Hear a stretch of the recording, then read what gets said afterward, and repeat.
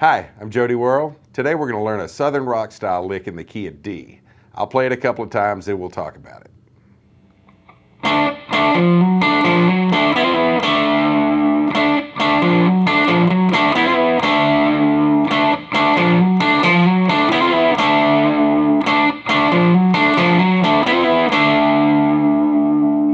All right, we're starting off with our Southern rock kind of sounding lick.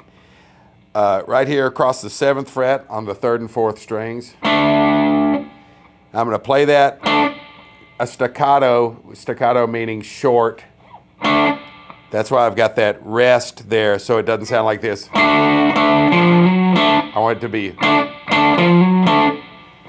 So a quick one across those 2 strings at the 7th fret, then hit it again, followed by 8 to 9 on the 5th string. And you can pick both of those or hammer it on. And it's right back to those 2 across the 3rd and 4th strings. And back to those 2 single notes.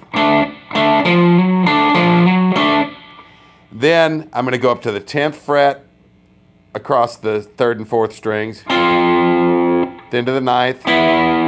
Then back to the 7th.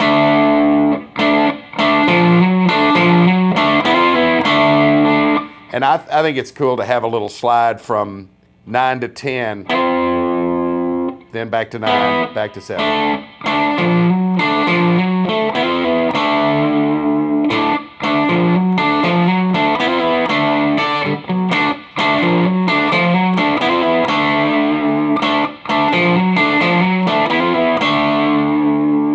And there's your Southern rock lick.